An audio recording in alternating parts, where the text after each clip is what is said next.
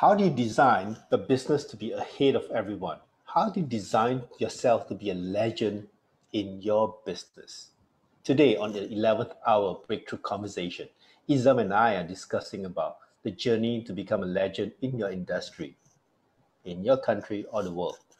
It's not enough just to become known in your field, but what does it take for your life's work to have meaning outside of your own backyard, to transcend, to become a legend?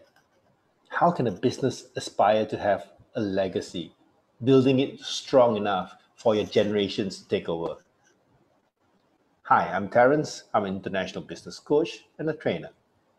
I lead business organizations throughout Southeast Asia and work with an organization called Money and You to uplift business consciousness. Joining me today is Mr. Izam Yusof, a former CEO, now turned business strategist with more than 30 years of experience working with numerous entities to transform their business. Welcome to the 11th hour, Money and You Breakthrough Conversations. So if any questions you have, please ask and comment below so that we can actually help answer your questions or do a talk to actually address a conversation if it's a big conversation, okay? Like examples of legends like Disney and Apple and Levi's and all these big companies that last many years. So Izam, what do you think is the secret or process for an entrepreneur to go through to become a legend? Wow, thanks, Terence. It's a big topic. Sometimes what we know, legend, when there's two parts of legend. One, when you're not around, people think you're a legend. Second is a living legend. So how will you start building it up? I think it's about getting good what you're good at and keeping adding value and people talk about it. That's the starting point of building up and becoming a legend and getting good at it. So that's why I think and people will look for you and start being memorable in terms of how you impact your customer, your industry. So that's a good start. Start thinking on how to design or thinking about the secret of becoming a legend in your business, in your industry.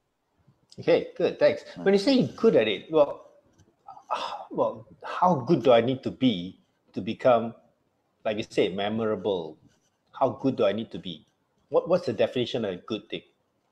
Well, it can goes many ways, but what one thing is clear is when let's say you're good at it, you really define what the customer need, and you keep on addressing the need, and you keep on inventing, innovating, and start making things simpler, making they have more clarity for your client, and it's really impactful.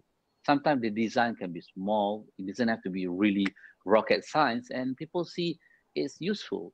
We take for granted things that we are using today, like the rice cooker, for example, or the fan, or even you look at Dyson on how introducing the fan is completely a new way of design. So, or even you look how Toyota position Lexus from Toyota Camry. So these are the things that once you have the legend mindset, you can start seeing the gap in the market, fulfilling it, and making it interesting and attracting the customer and making them love it. So that's most important thing. Got it. So like my question would be now, how can a regular entrepreneur or employee like me, myself here, how can I take steps forward to become like a Toyota? It's like I'm selling, let's say, for example, cakes or like maybe clothes or whatever. So like, what are the steps needed to take to to become like the legend of the industry? Like you say, yes. Okay. For example, let's take a cake, right? Simple. Everybody eat cakes. Now, there are preference of how you eat cake. Let's say a fruit cake, whether how moist it's gonna be, whether the fruits are stacked layer. Once you bake it, it's like it's all over the place instead of just on the ground or the base of the dough as you're building it up, and then how much honey you're gonna put in, and then there are a lot of distinction you can talk about making a cake, and then the mixture about fruits and nuts in it, or it's just fruits, and then the coloring, whether you want to make it more cherry or something. So it depends. Oh, and I'm sure the experience of customer will call you to do more. And then these are the things, in an example, when people start talking about it and there are referrals, people want it more. And I'm sure when we talk about it, there's one uncle that's selling, I think, duck in SS2. You know, it makes people queue and queue and queue, and not knowing when will the stock finish. So it's a legend in the making. It's just a simple uncle selling duck rice in SS2, and then people are queuing. His formula is you would never know when it's finished. When it's finished, he will never tell you that there's one left or two left. You can never know. You just have to queue and keep queuing. If your time comes, it's finished. It means it's finished. So he create a distinction about his story, about that's how he operates. So even I think when he's gone, people will remember that place that, I queue, it's gone. When I queue, I got it. So you will never know. So that's as simple as a layman thinking about becoming a legend in the business that you're in. It doesn't have to be the Toyota per se. It could be a simple nasi lemak stall. It can be a simple thing. Or in Kelana Jaya, we keep on talking nasi lemak cikgu. He started with a cikgu selling nasi lemak. He's a legend, and you can't really find him anymore. Or Lemang Pak Ali in Ulu Langat, where he has this one station in Ulu Langat, Ulu Kelang Road. So there's many conversation. I'm sure everybody, customer, you can type in.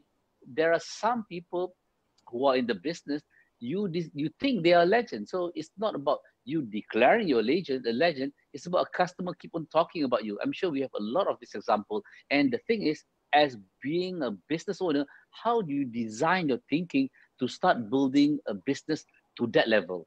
So it's not just about profitability. It's just not about getting good at what you're good at. And it's not about serving your immediate customer. And having that mindset, how to make it memorable, and people will keep on thinking about you. And it's a bit longish kind of period thinking, Terence. That's what I think. Wow. So yes, I can relate to food. That yes, it is memorable. People think about the food because there's this taste that we want to experience again and again. But for other regular businesses, how do we make it more memorable?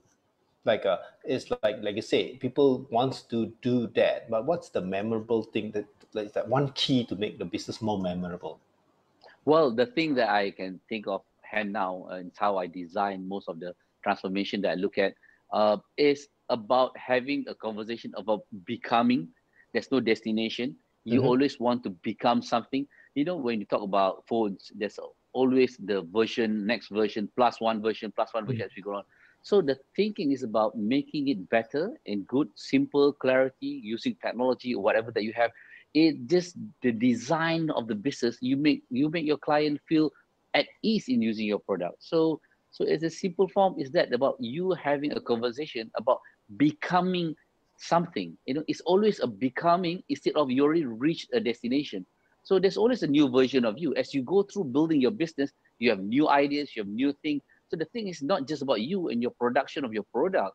It's about the customer experience. So as the audience are listening, or if you're here with us, just type what you experience in terms of being a legend. If you're running a business, what do you feel becoming a legend in your industry, or how you can become a legend? And if you can remember any of the businesses that you engage with, or you are as a customer, that you think they are legends, so just type it in, or just give it a shout. I'm sure there are many examples.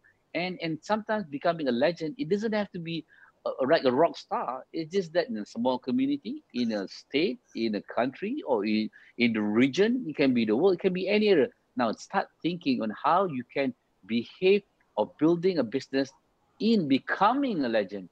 So that will take you a bit more far stretch rather than thinking about profit per se. Got it. Terence. Well, thank you. It's like, so you actually define what you call the playing field of like legend. It's like, okay, in your kampong to maybe the city or the district to the state. So it can be legend in the whole taman or something like that. Yeah. So that's actually a really good box to start for people to think about. So for the audience looking on today, what things is memorable for you that you can remember in other business, and can you duplicate that in your business? You can also write that down in the comments below. So I have one last question. It's like people, or some people that wants to build business, what normally derails them from becoming a legend? What is the normal thing that usually move them away from that? I think it's focus. This focus is the only thing that I can think of. The moment you get distracted in terms of you looking into operation, you think about growing your business, you look into the bottom line, and then you lose the real essence of the purpose you are in business. So once you are thinking about becoming a legend, so your focus got to be clear in terms of how you design your business and building it. So that can encompass in a lot of things. Again, in our previous engagement, the key thing is what meaningful result you want to achieve, and how can you be efficient and effective from customer point of view as well. So these are the things that possibly one thing to wrap up the session, I must say. Thank you. Well, that's really, really good feedback on side on focus. It's like, if you look at, like, I can only, let's take food for example, since we talk about food today. The really good food doesn't use technology. The same uncle is cooking one plate of char kway teow at a time. There's no technology involved. There's no fancy stuff, and they're still be doing the same thing for 30 years, the same style, the same thing. Compared to some people, it's like, being distracted with the next new shiny object of, like, we can add this to your business, we can do this to your business. So being focused is like kind of like very, very important to become a legend, like I said, right? Yeah, that's true. It depends on the two examples that you gave, whether the uncle with the char kway teow or someone diversifying their business. It's okay as long you coming back to what's your purpose. So once you know your purpose, who are the customer that you're serving, and then you design the business in such a way that to fulfill the end result, and also you know your purpose in why you exist in the first place. I think that will keep you on track in terms of focus. So it can be many angles. So the uncle is one example, or diversifying your business, growing it to a certain size is another Okay. example. So you can be in any angle. Only thing is whether you're focused into where you want to go, becoming something, and then also what's your purpose in existence in building that business. So these are the things can relate to this conversation today about focus.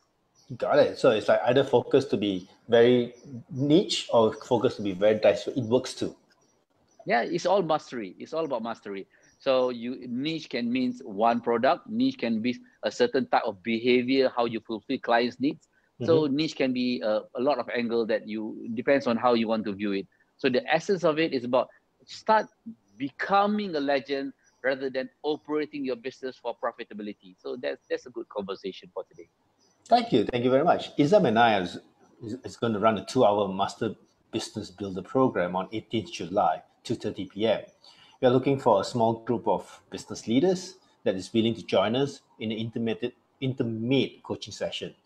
Please click on the link below to register, or, like, if these conversations help you or you think your friend can relate to this conversation, please share with your friends. We'll help you in discovering new realities, dissecting what works and what doesn't work in a business, reinforcing your business by making more stable and more sustainable through this crisis, and improve your performance. That's what we want to do with you for the next during the 2 hours. So I see you in the next 11-hour breakthrough conversation. Thank you.